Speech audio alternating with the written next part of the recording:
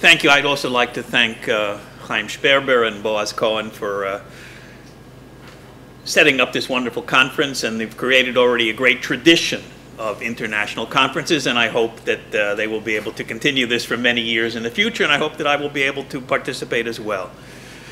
Since we're marking time since the appearance of Graetz's History of the Jews, I have to say here that regarding East European Jewry, this was where East European historians of his time, what Shmuel Feiner has called the second school of Jewish historiography, have felt that this was the place where the great master, as they called him, missed the mark.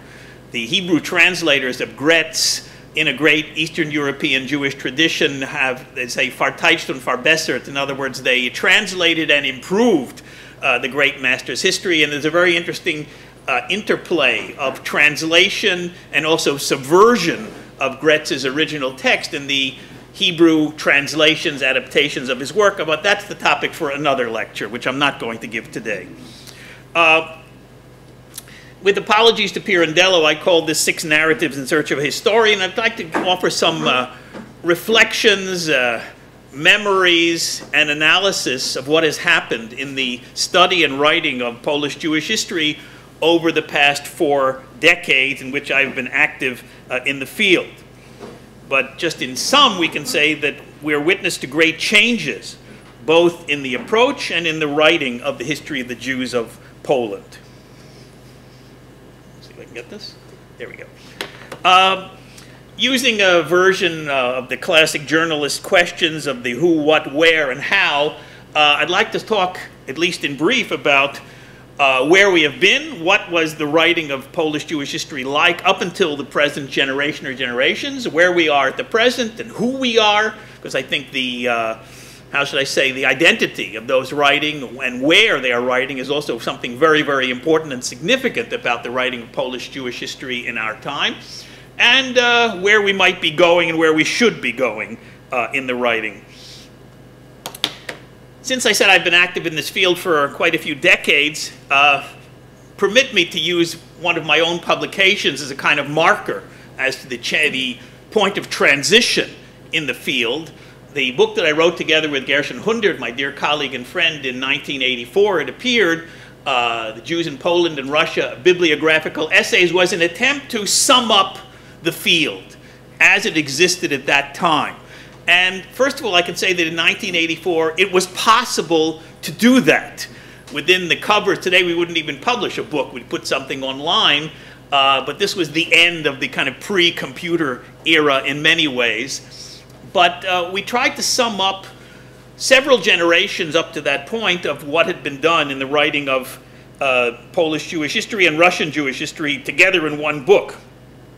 In a sense, to sum up the work of the great founders of the discipline, people like Dubnov, Balaban, and others from the generation, and also what we heard in the first lecture, that kind of missing interwar generation. We don't know what would have happened if these people, most of them I assume, would tragically died in the Holocaust, what kind of discipline of writing the history of the Jews of Poland would have developed into had they not been lost in the Holocaust.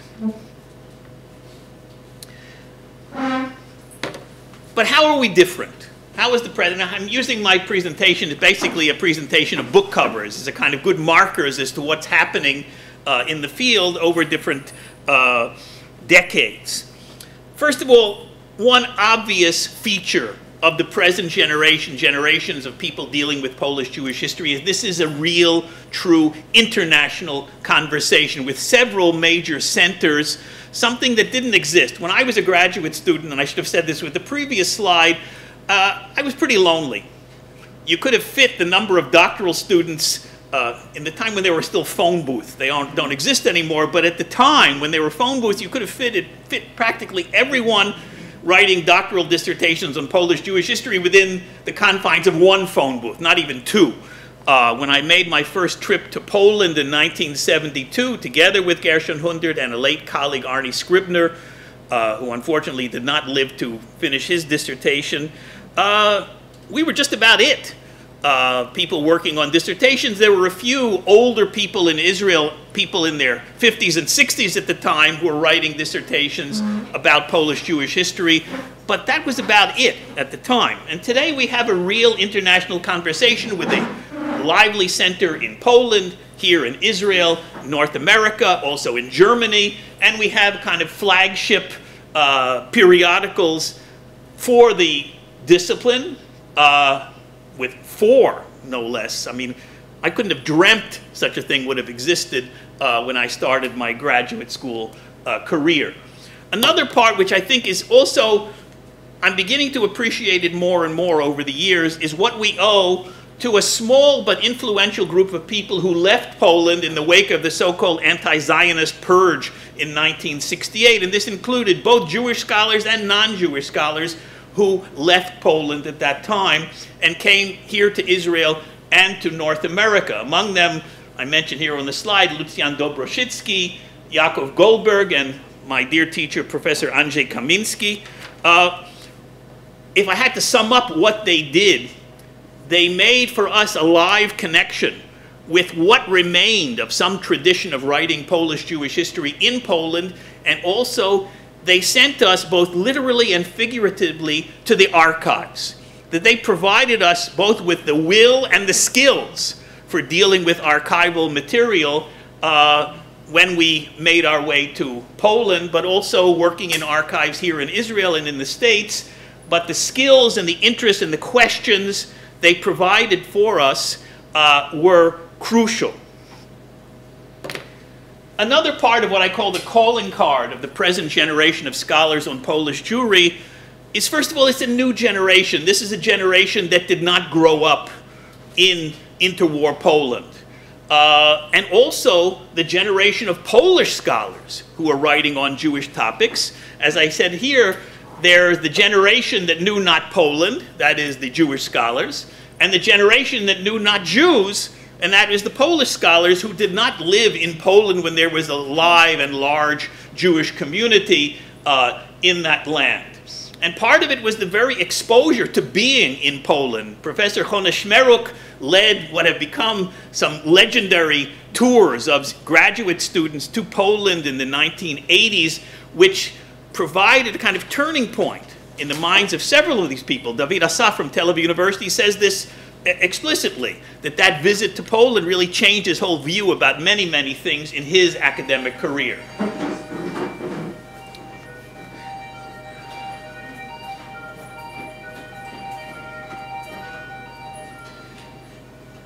And another thing which I think is crucial in our writing of history is that history writing is no longer part of the political debate which went on in interwar Polish Jewry, and even some of the dissertations that were written here in Israel in the 60s and early 70s still reflected that debate. But now that debate is over, for better or for worse, but it's over. And another thing which I didn't mention on the slide, which is clearly of ultimate significance, is the end of the communist regime in Poland and other countries in Eastern Europe, which not only opened up the archives, but opened up the whole historical discipline to new approaches, for better or for worse, but it opened it up after the confines of the Marxist kind of historiography that went on in communist Poland. Now, I said we've changed, but where did we start from? So if we talk about the kind of basic narratives of Polish-Jewish history which developed from the very beginning of the writing of Polish-Jewish history in the 19th century, both by Poles and by Jews, there are some kind of basic narratives. First of all, what is central to all discussion of modern Jewish history, there's no way to escape it, is the emancipation narrative. But in Poland, we have two variants of that narrative, and it's a kind of teleological narrative where history works toward a certain goal. Either the emancipation leading to assimilationist narrative, where Jews will become absorbed into the Polish nation, or the emancipation national Jewish narrative, which is well reflected in the interwar period, where history leads to another goal, that is the Jews organizing as a national group, a modern national group within a Polish state. And here we have to say that history as was true of Polish history in general, in the 19th century and in the interwar period, history also has a political aspect to it, that it's no less prescriptive than it is descriptive. And we can't get away from that when we look at the works that were done at the time. There also are some apologetic aspects of Polish Jewish history writing where Jews are active participants in the Polish national struggle, and the so-called contribution narrative. Shula, you wanted to say something? Could you just go back on the slide because I don't understand something? Sure. Enter the political debate among historians. Could you just... Yeah, in other words, that you wanted to prove, you know, it's mostly the Zionist narrative versus what we could call, for short, the Buddhist narrative. And there's an argument between the two, or we add a third, the so-called assimilationist narrative. What is the correct view of where Polish history has been and where it's going? That's what I said, that kind of political debate. You might call it a kind of chip-on-the-shoulder historiography, and thankfully we're past that. We have our own hang-ups, but we're past that at least. All right.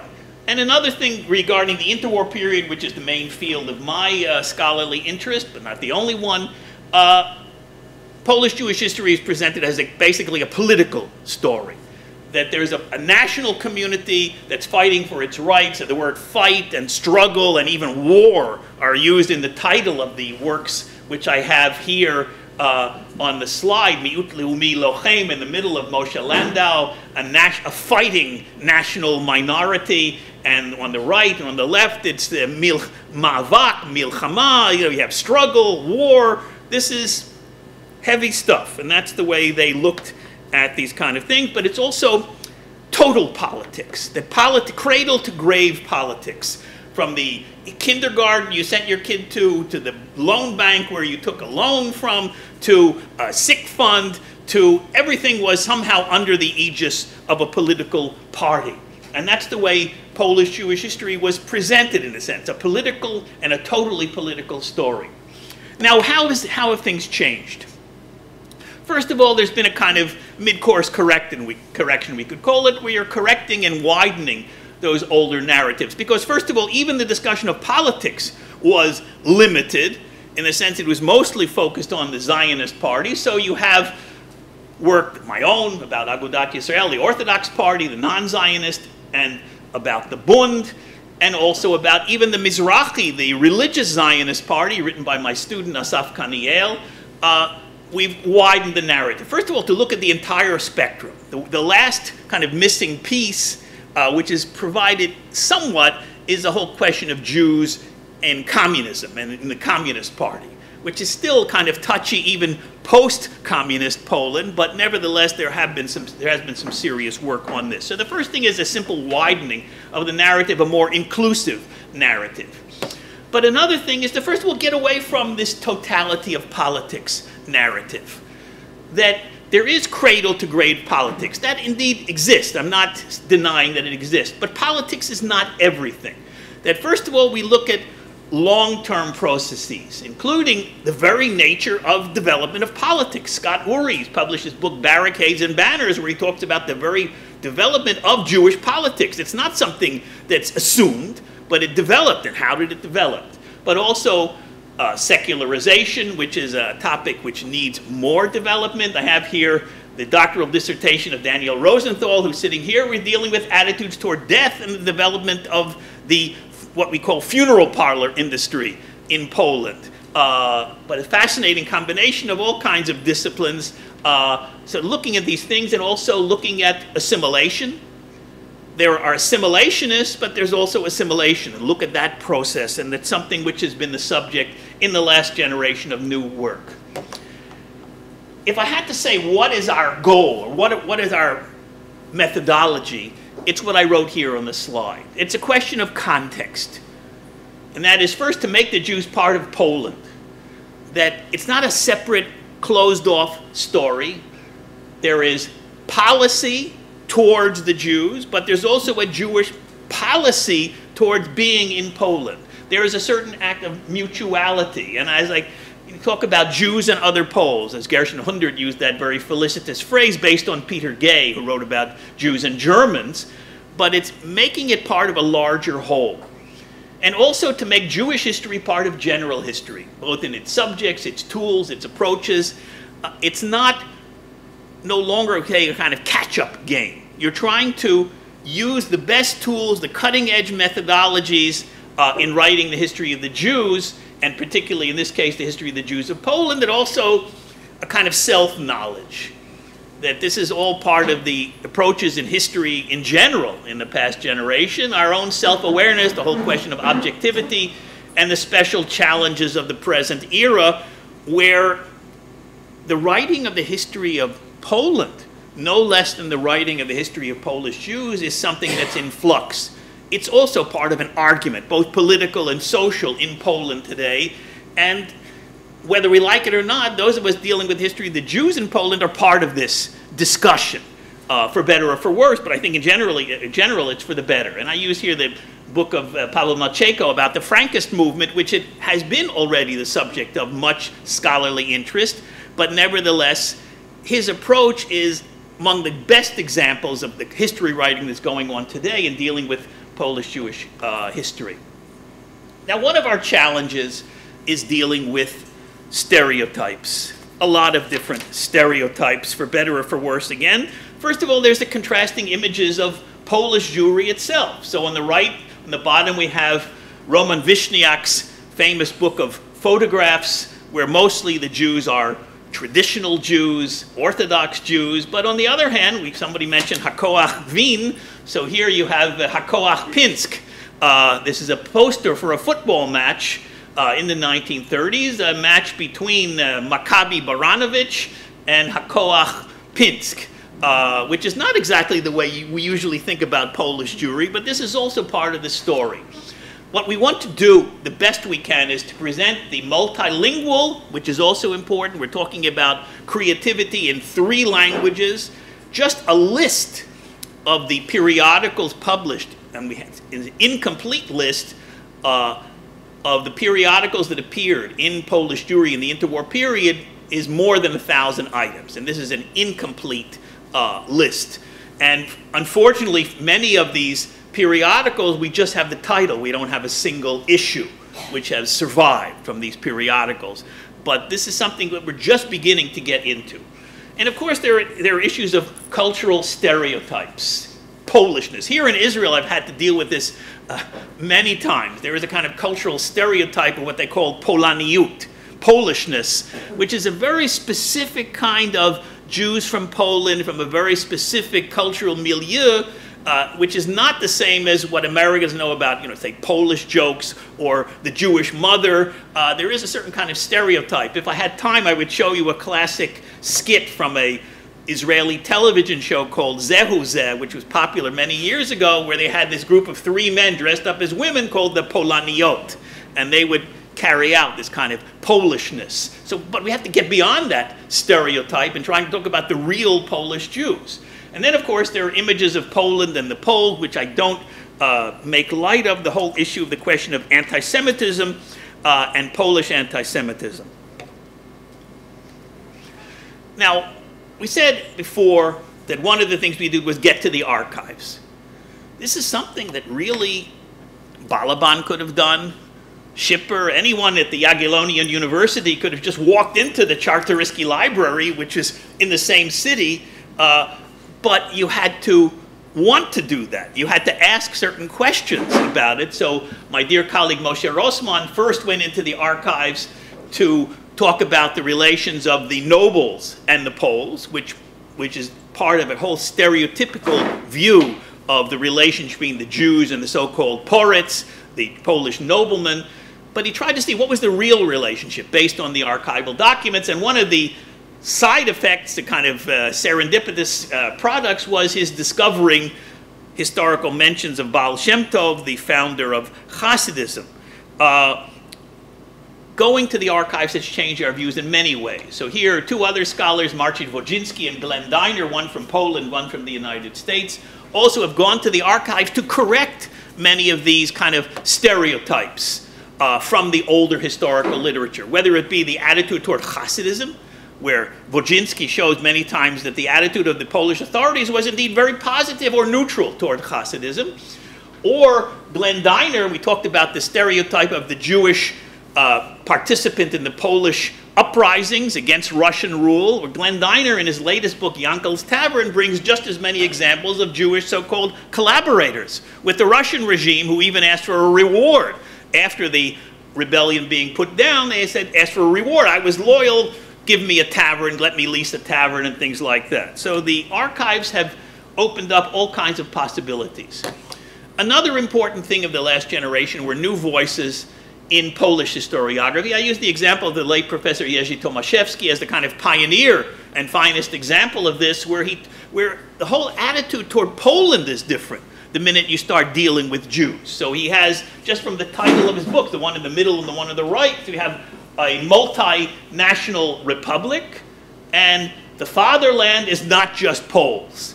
Just the titles tell you that this is a declaration of a very, very different view of Poland and Polish history from what was common up until that time. And of course, one of the most controversial, but I think productive debates in the recent years is the debates around the books of Professor Jan Gross from Princeton University, dealing with questions, very, very difficult questions of Polish collaboration or even participation in the killing of Jews during the Holocaust and then plundering their property afterwards. His book, Neighbors, which originally appeared in Polish, then in English and many other languages, also Hebrew. And this has ignited a great debate, some of it in the kind of, how shall I put it, jungle of the internet, where you can find fine, polite historical discussion and gutter-level anti-Semitism and everything in between, but it's a very, very rich literature for good or for bad.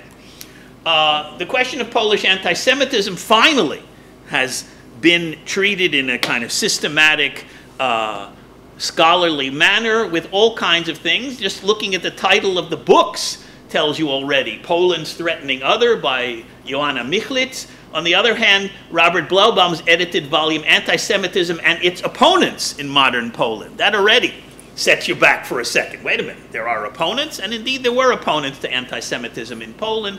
And the book of Yisrael Bartal and Magdalena Opalski, Poles and Jews, A Failed Brotherhood, a literary study, but with many historical implications.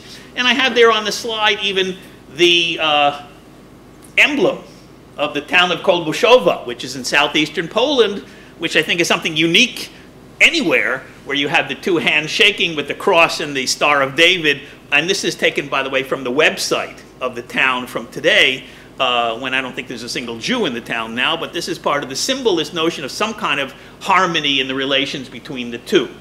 Now, dealing with the Holocaust period, I'll just take 1 minute to talk about this, because I could give a whole lecture about this.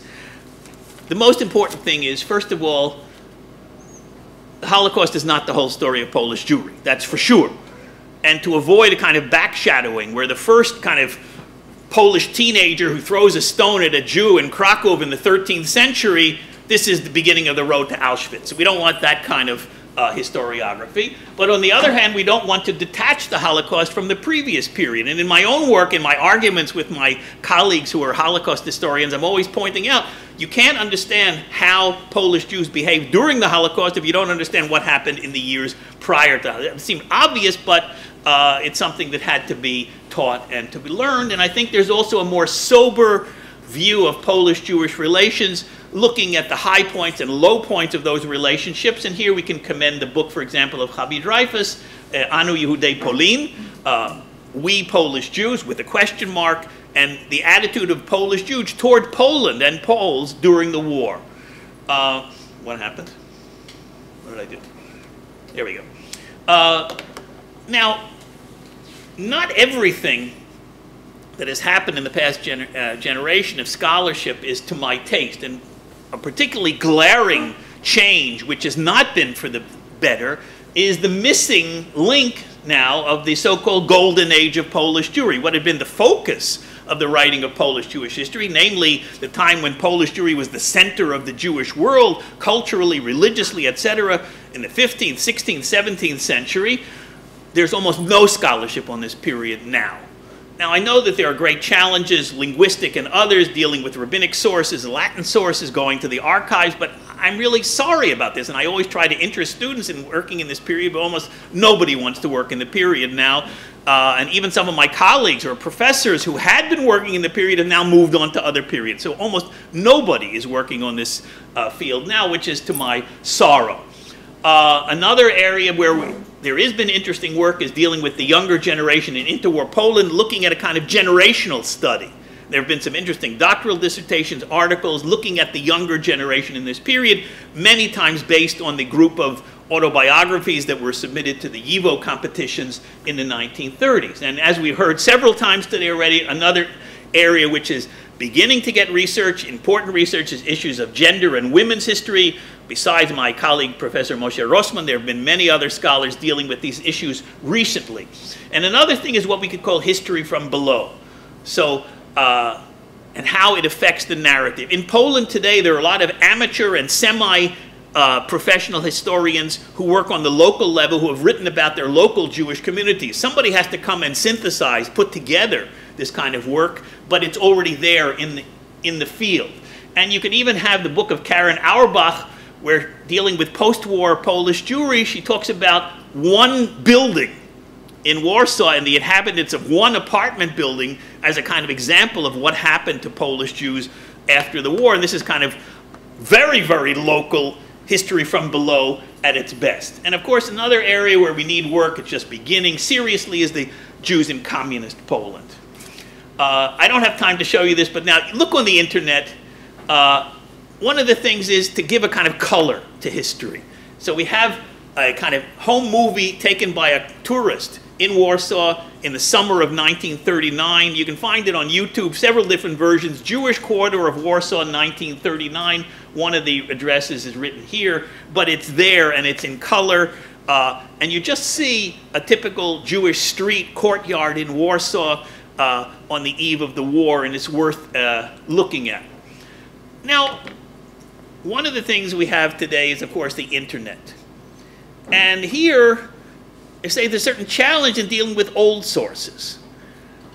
Whether it be the Jewish press, which I always say, I wish I had this kind of access when I was writing my own dissertation, instead of sitting there with the newspapers or the microfilms in YIVO in New York and ruining my eyesight.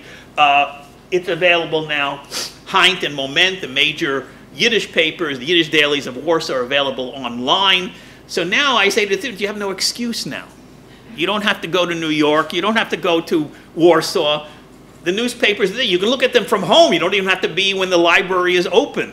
It's there, but it's a challenge now. You have no excuse, but it's worth exploring. The same thing is true even with something as basic as the Polish census data from 1921 and 1931, which is kind of basic material for anyone dealing with the interwar period. We have no excuse. Just a few years ago, when I was a visiting professor at Yale and I wanted to use this material, the Yale library had it, of course. That didn't surprise me. They said it's not in the main library, it's in this warehouse a kilometer away from the campus. And so I went there and I had the books. By the time I came home that day, I was covered with dust from head to toe. These books hadn't been touched in 50 years. Now, from the comfort of one's own home, but it's also a challenge in the sense that you don't have to rely anymore on what Bronstein or Mahler or other people did about interwar. You have to go back to the material yourself to make your own analysis, or to check up at least on their analyses, and to ask your own questions. For example, the gender question, the material is there, but somebody has to ask the question about it. So when I published years ago an article about Jewish women in interwar Poland, I talked about Jewish women as university students. Material is all there, but no one had bothered to ask the question or analyze what's the difference between male and female students, just to give an example. And here, I'm working toward the end. I'm almost at the end now, if you wanted to make a signal that I'm at the end of my time. Okay. We're working towards a new synthesis. And one of the major projects, which I am proud to have been associated with also, was the YIVO Encyclopedia, which gathered together over 400 scholars writing the articles for the 2 volumes. And now it's online, it's free, and it's also much expanded because there's also access to archival material, to pictures, to videos, all connected to this. But it was an attempt to say something about East European Jewish history. Where do we stand in dealing with it today? And therefore, it's a very important piece of work, which is towards a new synthesis. And the same thing is true with various books and collaborative projects which are made about the history of the Jews in Eastern Europe, whether it be Gershon Hundert's fine book about Polish Jews in the 18th century, or Antoni Polonsky's massive 3 volumes, now summarized in 1 volume, about the Jews in Poland and Russia. Or I'm proud to be connected also to both the ones in the middle, the course of the Open University of Israel entitled Polin, where you had specialists in each field writing the different units on it, trying to summarize the best attitudes in research and approaches in research to that time. That was written in the 90s. Or the 2 volumes of Kiyum Vashever, which is also kind of multi-generational and also multi- or international group of essays summing up the history of the Jews of Poland and their culture over the generations. As I reach the end of my presentation today, and I could have said a lot more, but I'll suffice with this. One of the things, there's a kind of locus, I think, at least psychologically, if not geographically and physically, and that's in the new museum, which opened in Warsaw only a few months ago, the Museum of the History of the Polish Jews, which is called Polin. They even call it that, even Polish. And Professor Barbara Kirschenblatt-Gimblett has been following this and lived in Warsaw for many years, shepherding this project along. It's also caused a kind of rethinking about how do we sum up, and you can even take a virtual tour of the museum if you can't get there. You can take a virtual tour of the different galleries to see how they presented the whole history of Polish Jews. And this has created a kind of ongoing international conversation. I put here on the slide that next week in Jerusalem, there's a meeting between Professor Dariusz Stola, who's the new director of the museum, and Yisrael Bartal, are speaking about issues raised by the museum and what are its implications for the study of Polish Jewish history. And Professor Barbara Kirschenblatt-Gimblett, I should have mentioned, already in the 1970s, together with Lucjan Dobrzycki, published a book of photographs called Image Before My Eyes, which in many ways changed the view of many people in Polish Jewry, where they tried to show Polish Jews of all different types, all different varieties. And that also was a kind of eye-opener for many people who had grown up on the kind of stereotypical images, whether of Abraham Joshua Heschel's The Earth is the Lord's, or pictures of Roman Vishniak. This was not all of Polish Jewry. And unfortunately, there's issues, political and social, still going on in Poland, where sometimes some stereotypes still might exist. There's some kind of interesting, I always like kind of interesting anti-Semitic, I don't know, it's kind of a weird hobby of mine to collect these things, but the kind of connection, for example, between Jews, communism, and homosexuality, for example, the one on the lower right, kind of attack of the Żydo Komuna, the kind of Jewish communist plot, which also already includes homosexuality, or the poster on the left from a soccer stadium where it says death to the hook-nosed, where this is a kind of nickname they give to an opposing team. They call them the Jews or the hook-nosed. So and also the one in the middle was actually an advertisement from the 1920s for an anti-Semitic organization called Rozwój, where you can see the kind of Jewish rats running away, being chased. And this was published by mistake in a business directory only a couple of years ago in Warsaw, where they wanted to publish some old advertisements from old phone books and things from the 1920s, and somehow that one slipped through the editors. So there are some kind of challenges and stereotypes that might still exist. But if I had to sum up, I would say that looking back over my own career and that of my students and colleagues, Polish Jewish history and the research on it has had an honorable past. It has an impressive present, and I think the history of Polish Jews also has a great future. Thank you very much.